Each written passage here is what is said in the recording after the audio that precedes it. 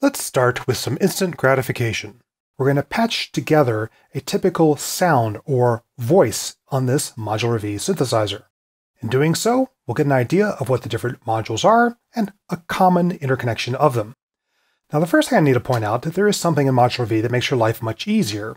In a hardware modular synth, or also in some software modular synths, your keyboard normally has two very special output connections.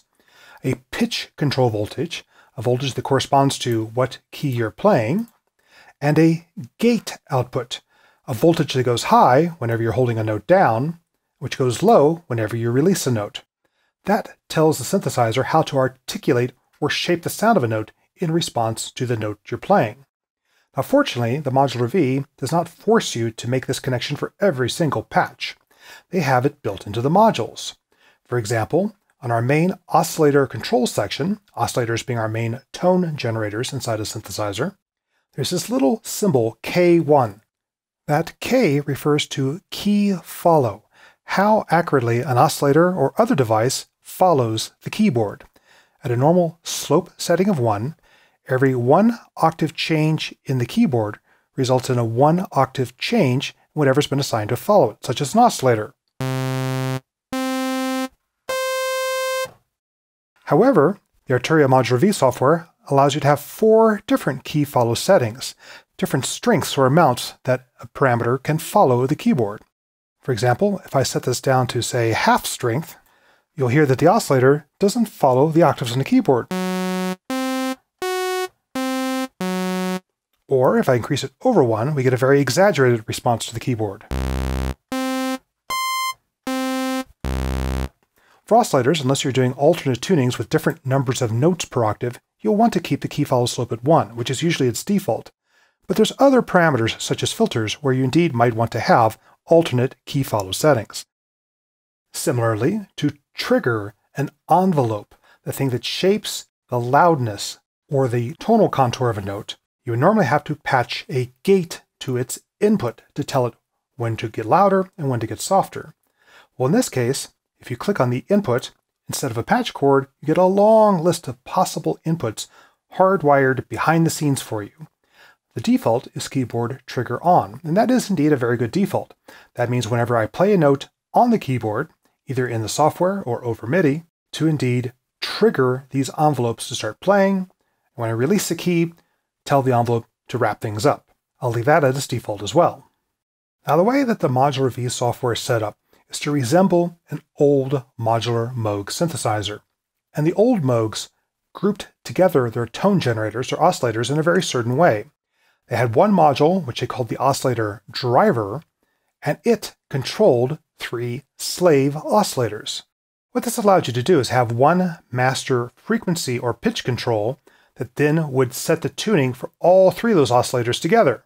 Likewise, you could set other parameters for all of the slave oscillators in the group, such as the waveform shape, known as the pulse width here, and also have separate controls for frequency modulation, the pulse width, etc.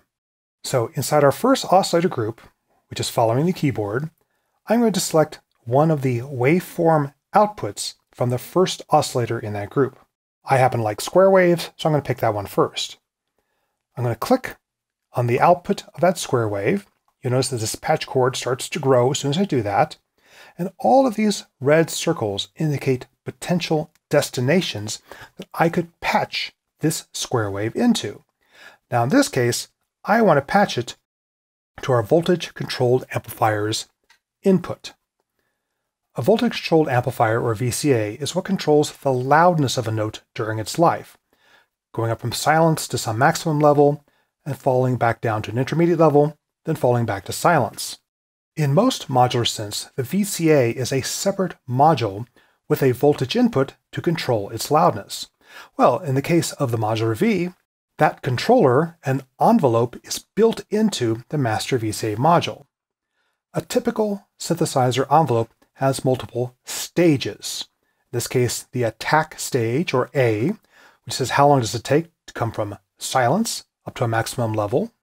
The decay stage, D, says after you've reached maximum level, how long does it take to fall back to an intermediate level, the sustain level, which is that intermediate level, and then the release time, or R, says after I've released a note, how long does it take to go back to silence. When I play a note with its default settings,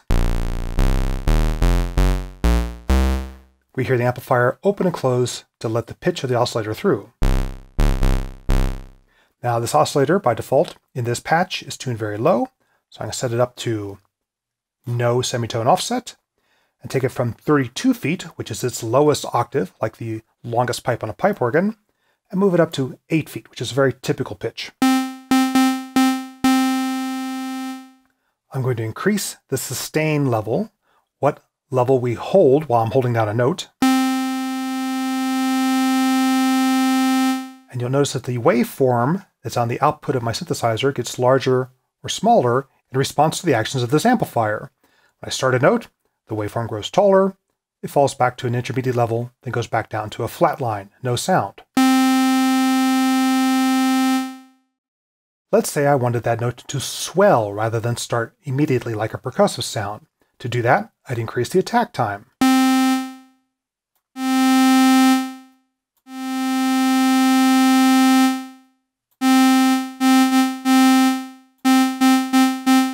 I'll go back to pretty short attack. The decay, again, is how long it takes to go from that loudest level back to that intermediate sustain level.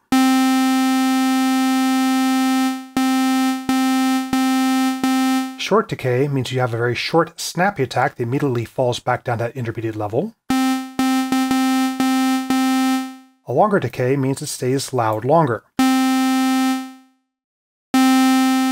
Let's try a lower sustain level to make that more obvious. Maybe split the difference. I'll go with that for now.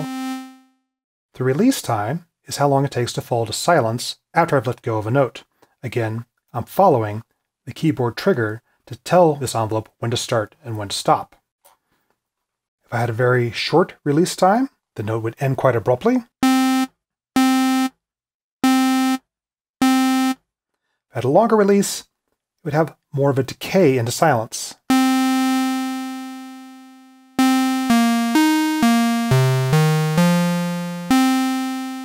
Let's go somewhere in between. So it's a little bit of a ring out after I let go of a note. So that's a very, very basic patch. One oscillator, one amplifier, controlled by one envelope.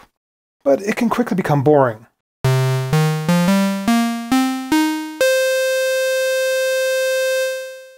The note sounds the same whenever I'm holding onto it. And each note sounds the same. What's very common in a synthesizer is to, instead of going straight to the amplifier, take the output of your waveform and instead run it into a filter. A filter removes some of the harmonic components of your sound. So I'm going to go into the input of my filter, take the output of my filter, and drag that to my VCA input. Now you hear a much duller sound.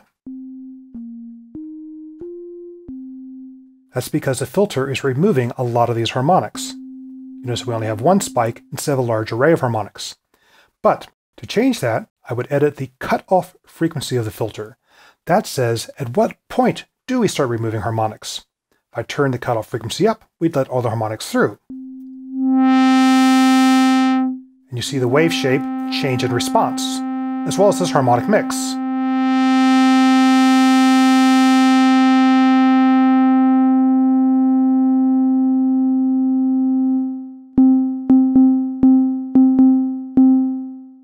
Most filters also have a resonance control, which is basically a feedback loop that emphasizes the harmonics right around the cutoff frequency. So let's increase the resonance and change the frequency.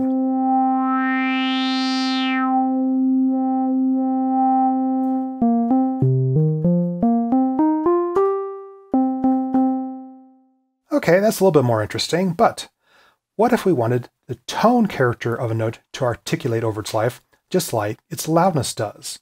Well, to do that, we'd bring another envelope into the game. I'm going to take the output of this envelope into the modulation input on the filter. That's because I wanted to modulate or change the reaction of the filter over time. I'll make sure that this envelope is also being triggered by my keyboard trigger in. And now,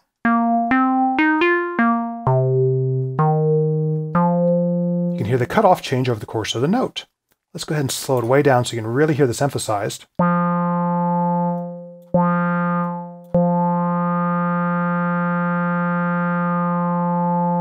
I have an intermediate sustain level and a fast release.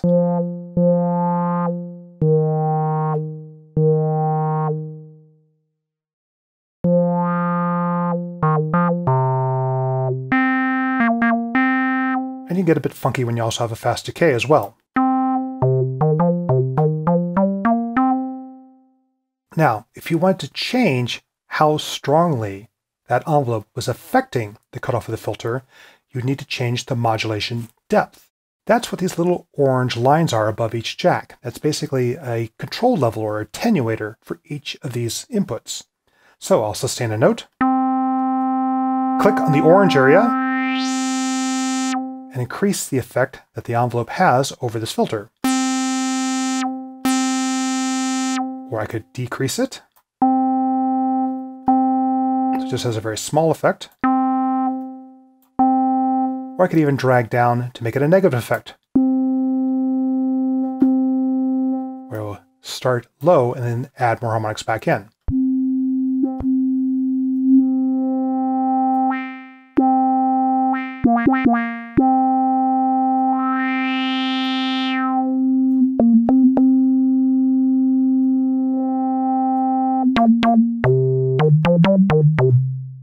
And you quickly can see that these different controls are quite interactive. As you raise one level, you might need to lower another level, etc.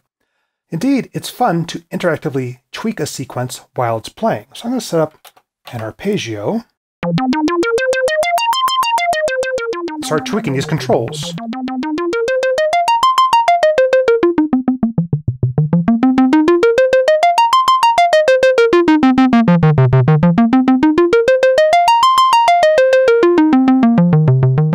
Just by changing the envelope controlling the filter, I really changed its character over time.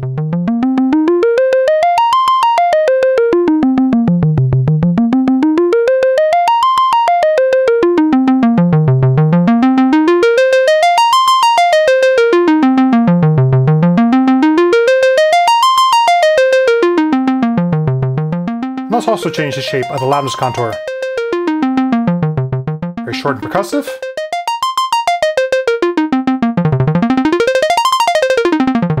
I can go to a faster sequence.